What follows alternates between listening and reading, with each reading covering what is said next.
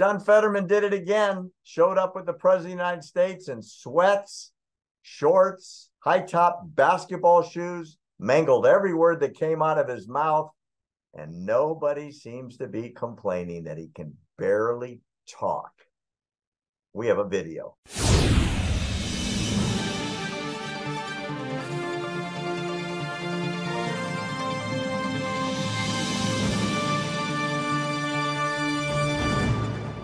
Let's go to Pennsylvania. As we know, John Fetterman, Uncle Fester, got elected after his stroke. He could barely talk. Didn't go to work for months and months and months because he was depressed and went to the hospital instead. He's now out of the hospital, but he shows up in his hoodie and his short pants and his tennis shoes with no socks, like he's going to play hoops with the boys down at the schoolyard. But you gotta see his speech with Biden next to him. You know the movie Dumb and Dumber? And Dumber. Dumb and Dumber. Yeah. Watch this speech. If this video plays, you won't believe it. A little over a year ago, the president and I were standing right next to each other at a collapsed bridge in western Pennsylvania, a bridge that I drove over just the night before with my young son. And he showed up with just hours after that bridge collapsed there. And he promised to make sure that any resources that they needed and any help and support. And guess what? That bridge was rebuilt less than a year, well in front of time. And now I'm standing next to the president again, next to a collapsed bridge here. And he is here to commit to work with the governor and the delegation to make sure that we get this fixed quick, fast as well too. This is a president that is committed to infrastructure.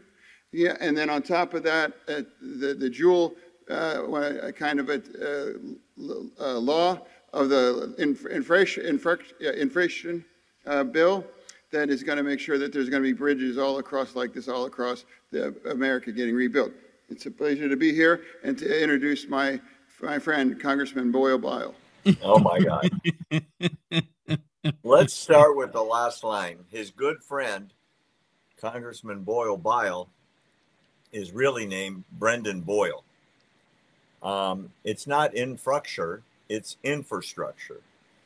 And on and on and on. The man is so incapable, Will Johnson, of speaking. He should not be in the U.S. Senate in charge of billions of dollars in the security of the United States. Do you have any disagreement with that? Not at all. But you know the biggest thing out of that video, Barry, is Joe Biden. Joe Biden sitting there cringing himself like, oh, my goodness, I can't believe this. And the crazy thing is Joe Biden probably understands everything that he's saying. Right? I get everything that you're saying, but I still like, you're stupid. You're still an idiot. But yeah, I get it. You know, it's so crazy. It's so crazy. And of course, he's standing next to a collapsed bridge that they're trying to fix. I don't think there's any fixing, Joe. Well, look, the man can't talk. Joe Biden can't talk. Neither one of them can even read a teleprompter. Right. Remember, they said that they refused to let Fetterman debate during the Senate race because they said he got confused by questions. And he couldn't read a teleprompter. And he couldn't hear the questions because his brain doesn't auditorially compute a logical answer to what he listens to. But he is in the United States Senate, defending our country, in charge of billions of dollars, in charge of the border, in charge of protecting us against fentanyl, in charge of protecting us against China, handling the Ukraine war. OMG, Will. Yeah. Oh, my goodness. I've said it multiple times before. They can care less if you're 100% brain dead in a coma, just long as you can occupy the seat. This weekend at Fetterman'S, right? They can care less. Weekend at Biden's. Long as you can occupy it, we'll do the rest. Don't worry about it. And you know what's really scary? You know what's really, really scary?